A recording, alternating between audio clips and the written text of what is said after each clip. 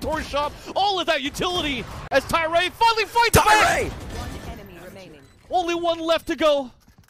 Carlee with the Spectre, 2 versus 1. Spike not planning for them. As now the Cosmic Divide comes out, the swing for the headshot, 3 HP. Halfway on to defuse. Emily runs across, another tap. Beautiful haunt. Does get the ping and the kill for the clutch. That's huge. It's Tiraye once again. 3 HP. Carlee comes up huge on that one. And actually completely fakes out the situation as well. Emily thought she had enough time to go behind. The backup through the Cosmic Divide leaves the site unknown. And after half, you can even see the adjustment too here from Carlee. Expecting the possible defuse. Fires down but swings it back up and ducks the Vandal shots.